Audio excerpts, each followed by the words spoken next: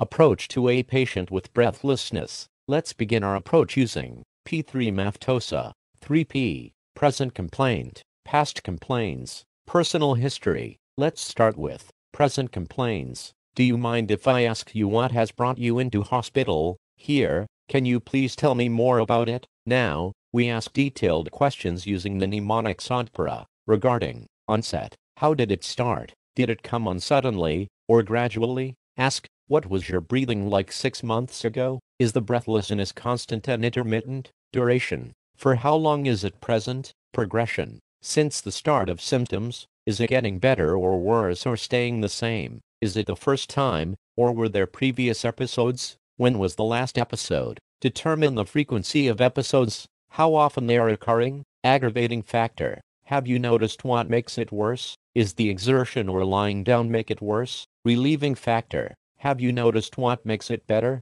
Is the rest make the symptoms better? Associated symptoms. Chest pain suggests underlying cardiac ischemia. Palpitations suggest the presence of underlying arrhythmia. Have you measured your pulse during these episodes of palpitations? Are they regular or irregular? Presyncope or syncope can be due to arrhythmia or aortic stenosis, or hypertrophic obstructive cardiomyopathy. Orthopnea indicates left ventricular dysfunction. Ask, how many pillows you use while asleep? Paroxysmal nocturnal dyspnea indicates the left ventricular failure. Ask, do you ever wake up at night feeling breathless? Edema indicates congestive cardiac failure. Cor pulmonale can be seen in patients with good left ventricular function but with pulmonary hypertension due to advanced lung disease, that is, COPD or interstitial lung disease. Inquire about the history of leg swelling. Ask about asymmetry, as asymmetrical leg swelling may suggest deep vein thrombosis,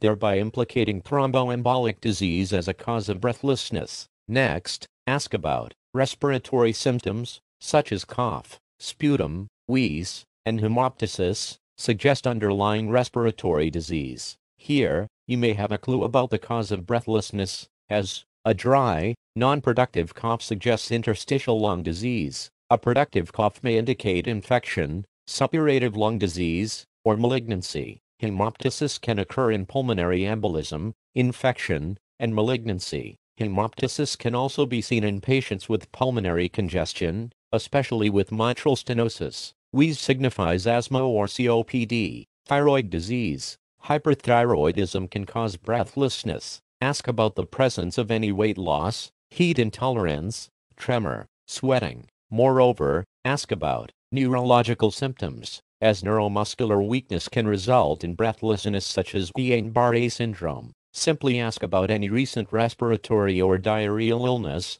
progressive ascending weakness, and ptosis. Also, ask about the features of myasthenia gravis like fatigability, diplopia, ptosis. Regarding vasculitic symptoms, ask about fever, joint aches, muscle aches, and rashes would suggest pulmonary vasculitis. Next, ask about the features of renal disease. Renal failure can lead to breathlessness due to fluid retention or metabolic acidosis. Meanwhile, ask about the exercise tolerance. It is essential to quantify the reduction in exercise tolerance. Past complaints. Similar complaints. Has anything like this has happened to you? For how long? What did you take for it? Is it well controlled? Are you taking any medication? Do you have any long-time medical condition? If yes, then ask how long. Is it well controlled? Check for any cardiovascular risk factors like diabetes, hypertension, hypercholesterolemia, or any previous myocardial infarction.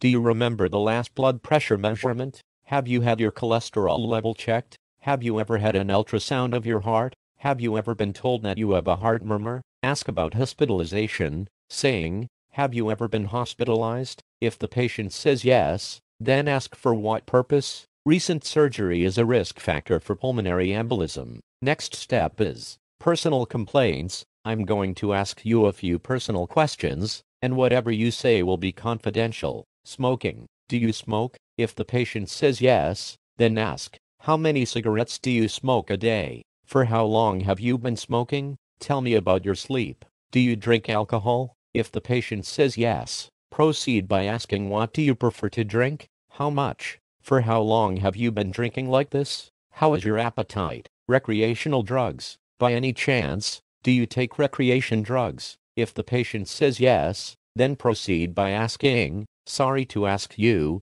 but what do you do? How do you take it? If injecting, ask, by any chance do you use a new needle all the time? For how long you are doing this? Do you use any other recreational drugs? Weight change. Have you been weighing on the higher side? If yes, ask about bowel habits. How often do you open your bowels? Have you noticed any change? Sexual history. Are you sexually active? If the patient says no, then ask, have you ever been sexually active? If the patient is sexually active, then ask, sorry to ask you this, but are you in a stable relationship? For how long? Are you on any contraception? Did you travel abroad before your symptoms? Did you have any sexual relationship there? If the patient is a woman, ask about 4P, period, LMP. When were your last periods? If more than 4 weeks, then she might be pregnant. How many days did they last? Are they irregular? Do you get pain? Any bleeding between your periods or after intercourse? Are you on pills? Oral contraceptive pills are a risk factor for pulmonary embolism.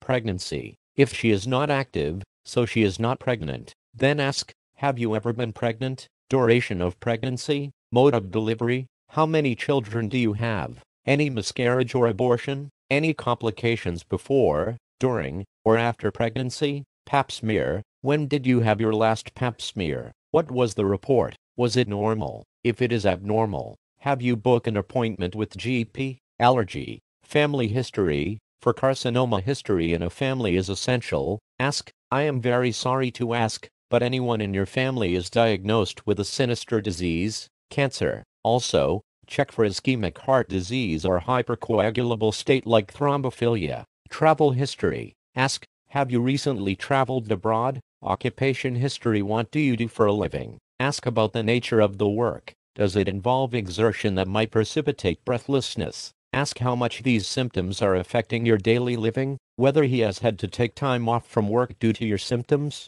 Social history. Where do you live? Whom do you live with at home? Do you drive? Inquire about the functional status of the patient, particularly the impact on the activities of daily living. Anything else you want to tell me? Now, in the end, take your time for an impression. Then, turn to the examiner and say, based upon my history, my most probable diagnosis is this. My differentials are this, this and that. Thank you for watching. Stay connected and subscribe to this channel for more interesting medical professional videos. And good luck with your exam.